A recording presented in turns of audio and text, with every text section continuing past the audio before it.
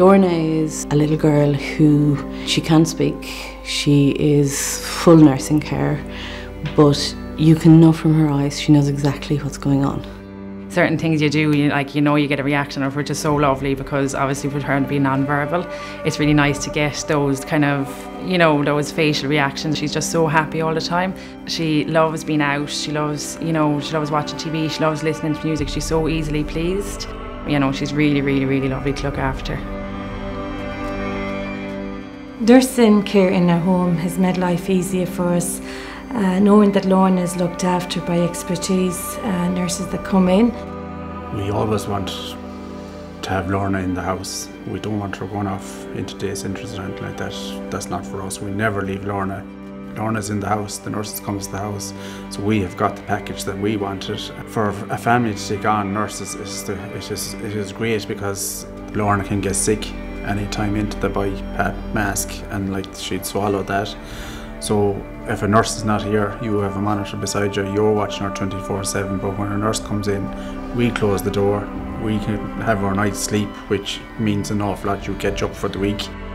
She was there now today, and she just got a seizure just like that, just as we were putting her on her feet, and you have to be watching her full time. You cannot turn your back on her because she needs the care.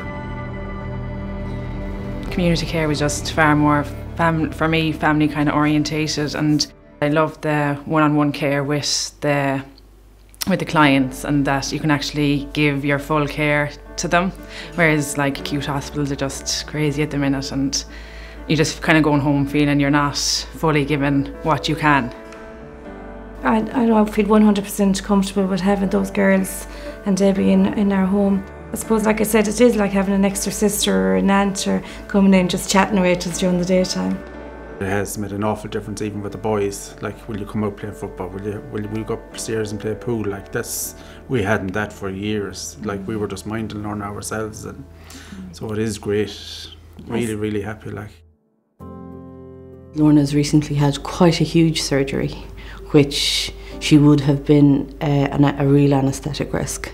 She had to go on BiPAP a little longer for the number of weeks that she, I think a couple of months, and she had to come out of school, so she was at home all the time. So we negotiated with the HSE and increased her package, and she went in her BiPAP. We introduced nights there as well to try and get her chest in the best possible position for the surgery. And she has a rod from the back of her neck right down her whole spine, and she recovered without any issue, and she sailed through it, which I was delighted about. Without the nurses, it would have been impossible to have kept Lorna at home while after surgery. We could bring her home earlier than expected from hospital as well. Lorna was always prone to chest infections full time, but now that the nurses are here, they're able to tell us, look, we'll give her Calpol, we'll give her Eurofin. They're on top of it, so we have a fought before it really hits. They're well capable of telling me what we're the parents. I know we say we know as much as we know, but the nurses, they're qualified, so we get on top of it. Lorna used to be in hospital 3-4 times a year. Now, lucky enough, once I think this year in January she had to go in.